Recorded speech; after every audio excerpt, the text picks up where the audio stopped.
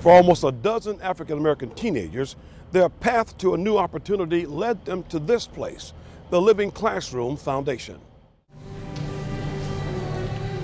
Kevin, Rashid, Khalil, Kentuan, and Donald, high school graduates, all part of a structured program designed to improve academic and job skills, as well as self-esteem.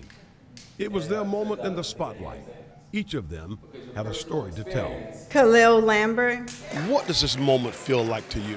Very refreshing, a brand new start, getting ready for the real world.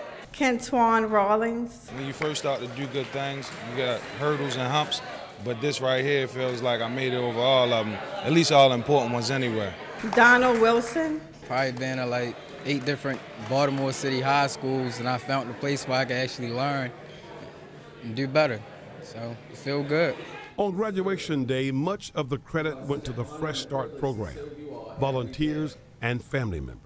Every time somebody passes their GED test, get their high school diploma, get a job, that is hope. Growing up in Baltimore City, getting counted out, and you going through a struggle, so to be here and finally make it, I'm proud of myself, man. Pride, they believe, is paving the way toward progress.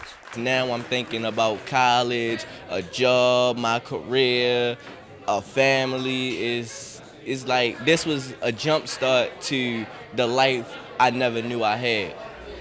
And now a life filled with hope and endless possibilities.